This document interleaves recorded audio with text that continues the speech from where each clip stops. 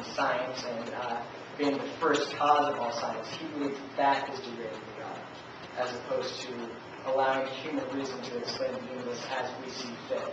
He thinks that challenging that is an insult to God, as we're sort of blinding ourselves from discovering what his true model is, and therefore we just harm ourselves.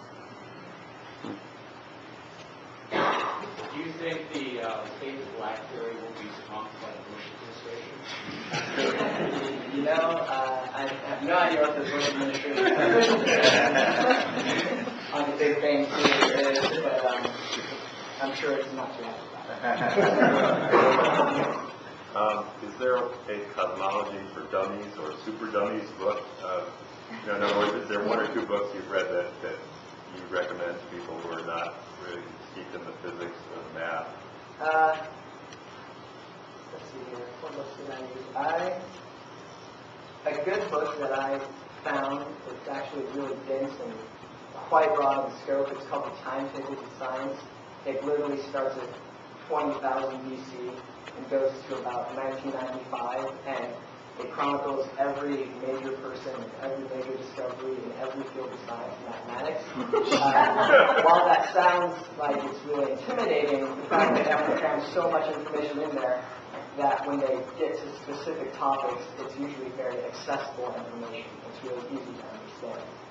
And so if you have a ton of free time and you want to read a several thousand page book, by all means.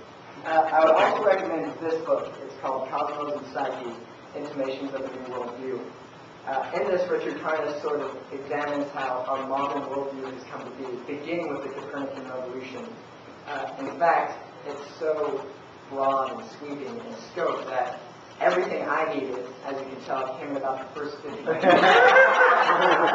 And beyond that, he got into philosophy at a level that was well beyond the scope of my project. It's truly astounding. I wish I had time to read all of it, but finishing the project sort of took precedence. But now I plan on reading past page 64.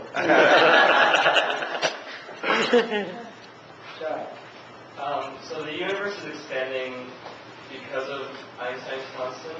Is that well, the universe is expanding, and Einstein continues to expand because of Einstein's constant, right? And it's more of an abstract. But somewhere I heard that the universe is slowing in expansion, and will eventually stop in expansion and shrink again. Right. So is that true? Or? Right now, no. Right now, we think that it's accelerating, and that it doesn't appear to be slowing down in any manner.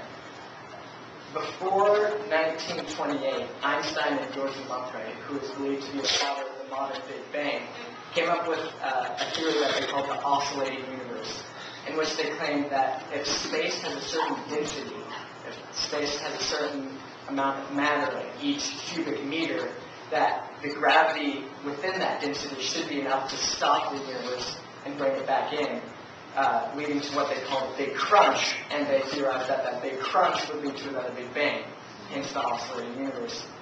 However, they came up with no proposal as to what that density might be. They came up with no calculations as to what that density might be. Modern observations or modern attempts have been made, but as far as we can tell right now, distant objects are accelerating faster away from us, and therefore the whole search for that density is largely being left behind. Do scientists refer to the realm that the universe is expanding into in any sort of measurable or quantifiable way? No, and from my research, if you ask one of them, they'll probably be quite upset.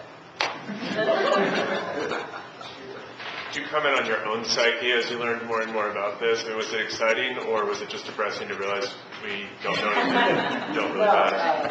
That whole depressing Big Bang idea is, something that most of us have grown up with, so it's not that shocking to at least my generation, at least it's not to me. But as for the reason I did this entire project is because I read a book called An Intimate Look at the Night Sky. And I thought it would be about constellations, star charts, that sort of thing. but he jumped into Eratosthenes and the atomic age, and 3/4 of the book was talking about just how curiosity in the stars, how curiosity in essentially dots of light in the sky has changed the course of humanity. And really that's what spurred me on to do it. And as I've said, my goal was for you to look at the night sky from awe and wonder. I certainly appreciate it much more.